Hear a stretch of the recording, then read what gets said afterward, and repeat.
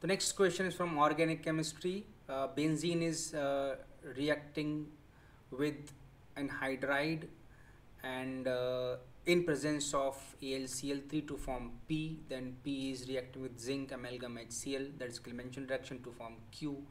Q reacting with SOCl to form R, then R again with AlCl3 forming S, and S with again Clemenson reaction forming a hydrocarbon. Very standard question actually. So P in first step, this is basically Friedel-Crafts acylation. So P would be simply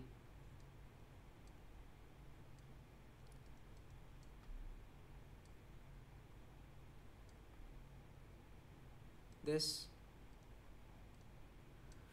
which is reacting with zinc amalgam HCl, that is Clemenson reaction, which will reduce this carbonyl to alkane. So Q would be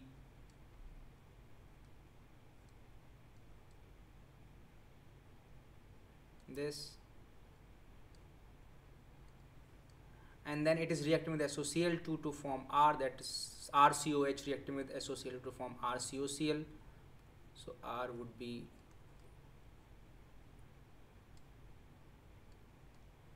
this, and one more time, this is Friedel-Crafts acylation, so it will form CO plus and attack on the benzene. So S would be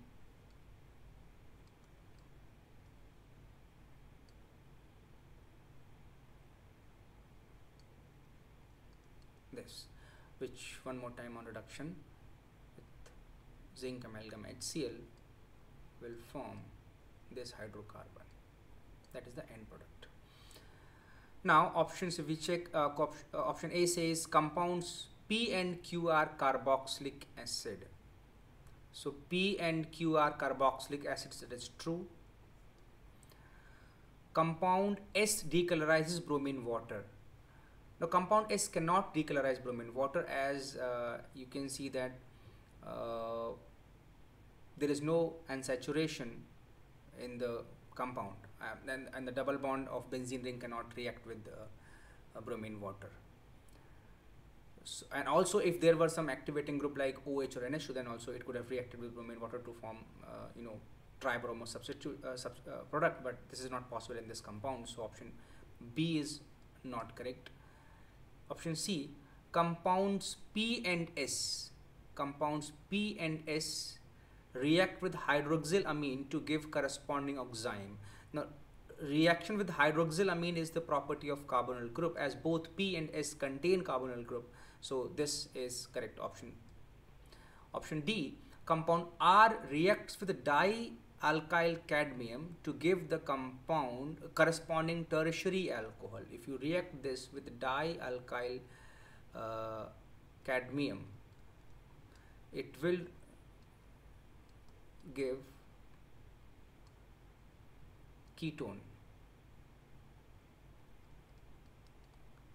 Now ketones are not further reactive towards the dialkylcadmium, because this cadmium is not that electropositive, so the cadmium carbon bond is not that polarized as compared to RMGX. If it were Grignard reagent, then this would have further reacted to form a tertiary alcohol, but that is not going to happen with dialkylcadmium.